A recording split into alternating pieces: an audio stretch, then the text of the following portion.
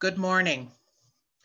The tradition of reciting poetry was very common in my childhood home.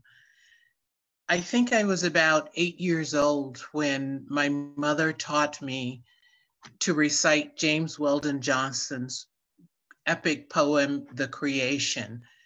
And from then until I left home, every year or every time something would happen, I was trotted out and asked to recite this poem at church functions.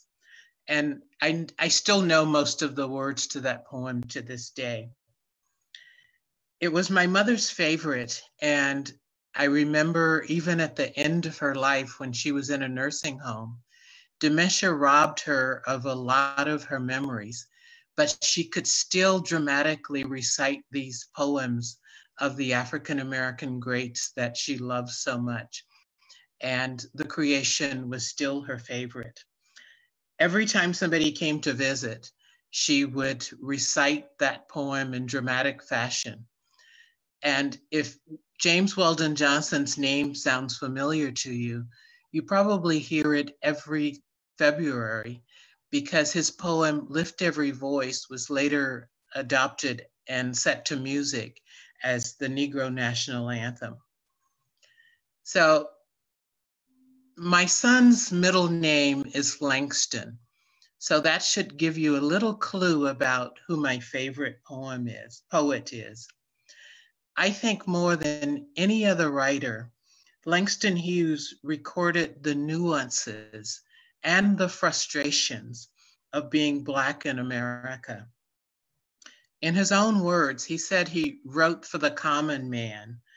He wrote for roustabouts and job seekers and people who are up today and down tomorrow.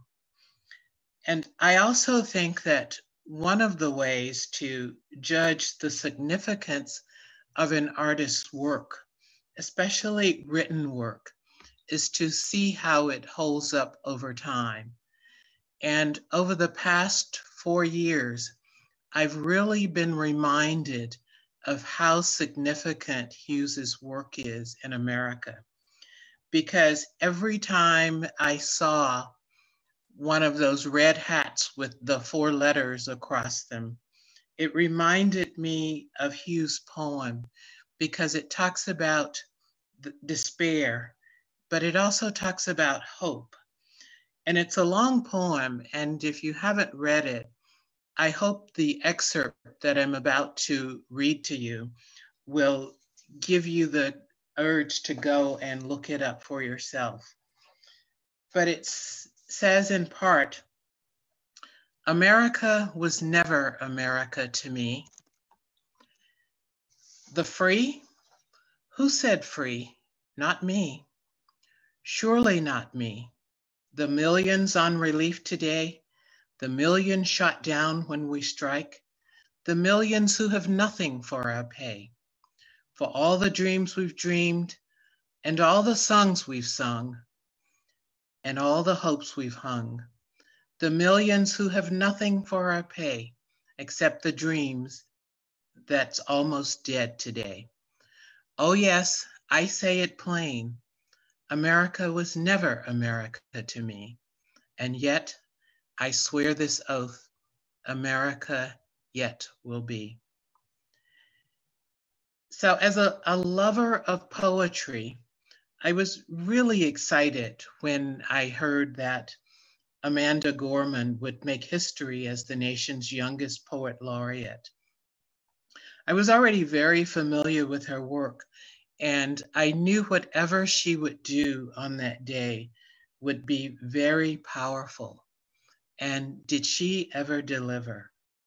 I don't know about you, but when she implored us to move to what shall be, a country that is bruised but whole, benevolent but bold, fierce and free, I felt those words in my core. I felt an urgency to do something, an urgency to make a bigger contribution. And this is what African American poets especially have done over the past 250 years. They have looked at life as we've lived it and given us words and works about beauty and injustice, about music and muses, about Africa and America, about freedoms and foodways and Harlem and history and funk and opera, boredom and longing and jazz and joy. These bards have used this great art form to record our turbulent history, and they've created a multifaceted tradition that is both a reckoning with American realities and an imaginative response to them. I think Amanda is our sign that this beautiful tradition is in good hands. African American poets have always been our voice to help us express ideas like words matter, labels matter.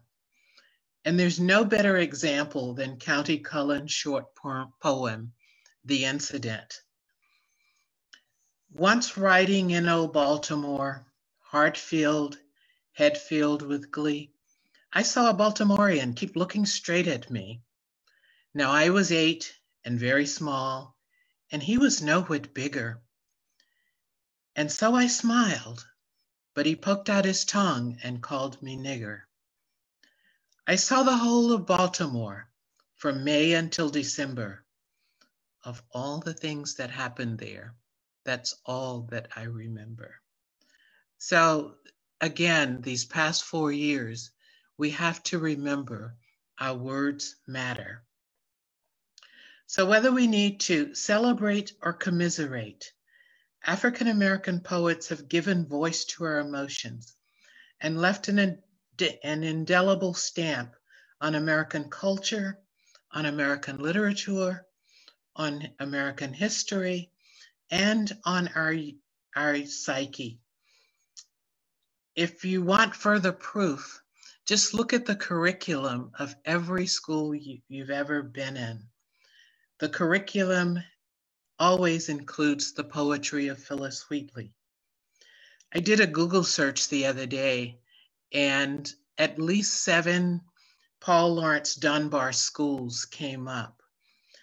If you don't know, Dunbar was the son of former slaves, and he wrote the poem We Wear the Mask in 1896. But even today, that poem resonates as an apt description of oppression, racism, and identity. Again, our culture is so full of African American poetry and poets. Who can forget Maya Angelou's delivery of her poem On the Pulse of Morning at the Clinton inauguration? Or her poem Phenomenal Woman, who has become an anthem for women who are defying traditional standards of beauty in today's media. The lives and works of poets like Gwendolyn Brooks, Amira Baraki, Rita Dove, James Baldwin, Audre Lorde, Claude McKay, Nikki Giovanni, and 2 recent favorites whose works have won Pulitzer Prizes, Natasha Trethewey and Tahimba Jess, all serve as to inspire and to pave the way for Amanda Gorman.